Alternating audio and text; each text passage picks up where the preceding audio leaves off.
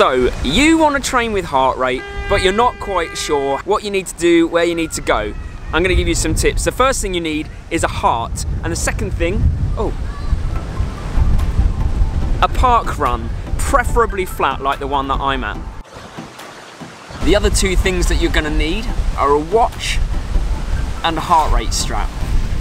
Now there's a very specific reason that I say flat park run, and that's because we want to get an average heart rate, and it's a lot harder to get a good average when you're on a hilly park run where it's really windy out here.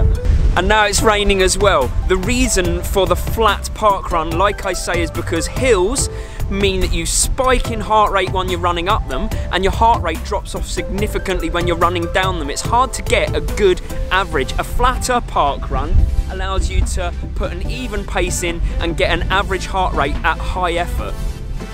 Now, obviously it doesn't need to be a park run, it doesn't have to be. That just simulates racing conditions the best. But if you've got a 5k loop or a 5k route that you can use that's relatively flat near you, then go out and do that. But just be aware that you're going to have to push yourself very hard. That's the point of this, because what we're looking for is our lactate threshold heart rate. That's the heart rate that your body can sustain for an aerobic event without reducing in performance. If you go over that heart rate, then the lactic acid accumulates and your body has to slow you down just to flush the lactic acid away. So we're looking for that functional threshold. It's sometimes called the functional threshold, sometimes called the lactate heart rate threshold, whatever it is. I'm going to do it on the computer, and what I'm going to do is I'm going to look at some of Mary's stats and show you how I get her functional threshold heart rate. So the first thing is I use Training Peaks, but we're going to go through a couple of ways that you can get this very, very easily. So using Training Peaks, I found Mary's 5k, I'm clicking on that and clicking on Analyze, and I'm looking at her statistics. Here I can see that overall her average heart rate is 176, but it usually takes a little while to climb from standing still. So what we do is we take the average heart rate from the last 3 kilometers of the run. So I'm gonna highlight those 3 laps, which are the last 3 kilometers from Mary, and that gives me, for the 12 minutes that she's been running the last 3 kilometers, her average heart rate is 185 beats per minute. So that is her functional threshold heart rate that we're looking for. And if you don't have Training Peaks, I'm going to show you how to do it using Strava, which is a free app. You don't have to pay for the upgrade, and it can do it. One thing I will say though is set your watch, or whatever watch you're using, to capture 1 kilometer splits rather than just your 5k, because that will be a lot harder on these types of apps that I'm going to use to get your last 3 kilometer heart rate data. So getting myself onto Strava.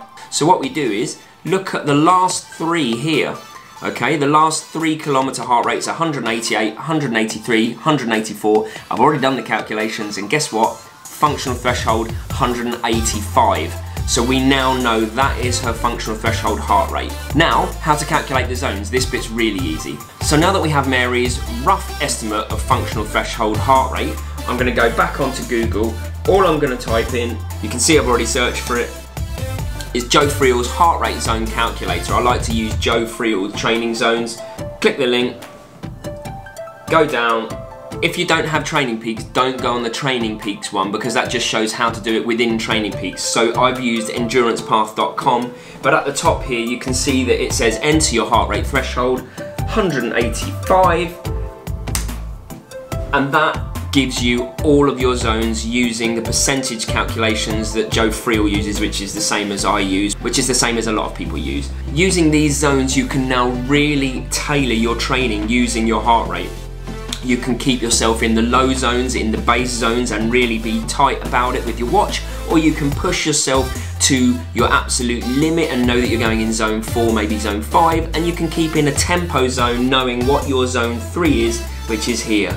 So that's how you calculate your heart rate zones, and it's how you train with heart rate. It's not an exact science. If you want an exact science, you've got to go to a lab and get that tested. This is a rough estimate, and everyone will be different, but this is just an easy way to access heart rate training to start the process, let's say, and then really take you to the next level. Good luck with it all. Hope that helped. Make sure you subscribe to the channel. I'll see you Sunday.